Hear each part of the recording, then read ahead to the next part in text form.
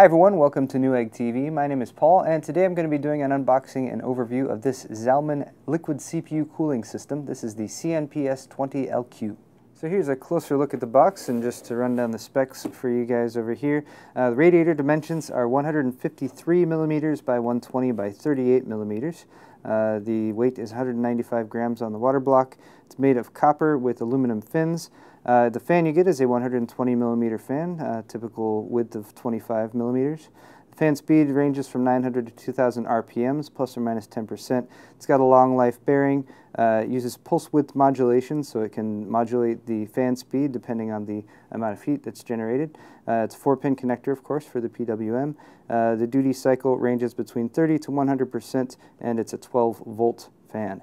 Also, you have compatible CPU sockets down here, which is the Intel sockets 2011, 1366, 1156, and 1155 for most of your Intel 2nd and 3rd generation Core i5, i7 CPUs, i3 as well. And AMD sockets FM1, AM3+, AM3, AM2+, and AM2. So we shall now take a look inside the box to see what's in there. Some foam.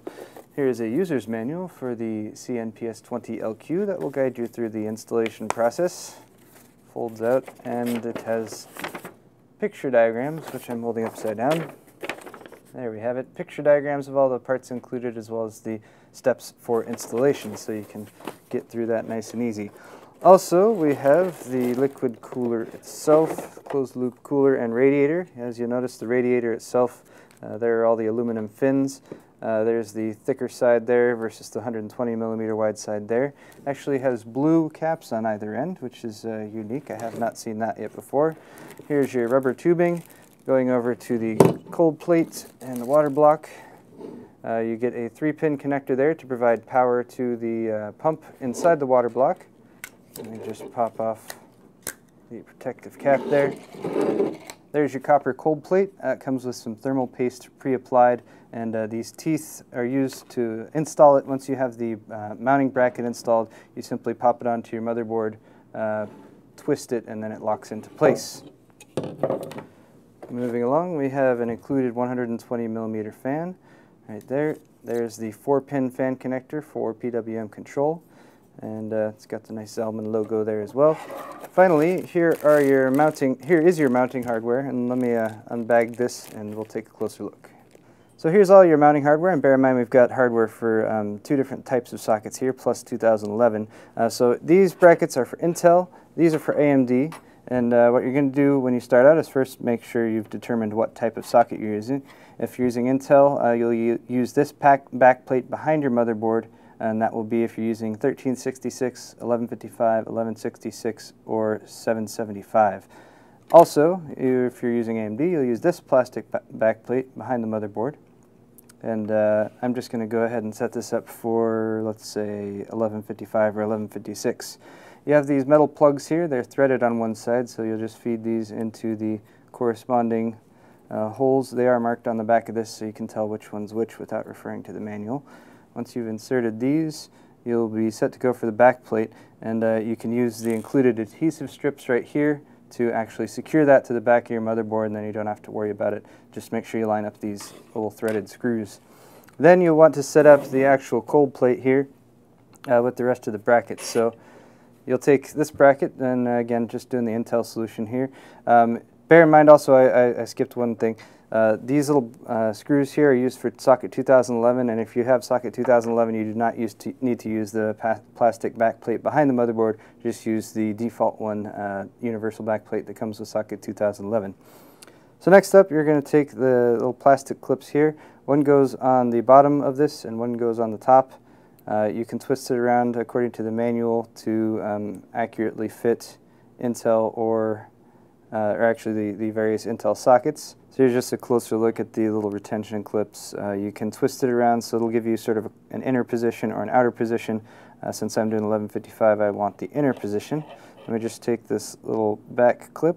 We also switch it so the gap is on the inside.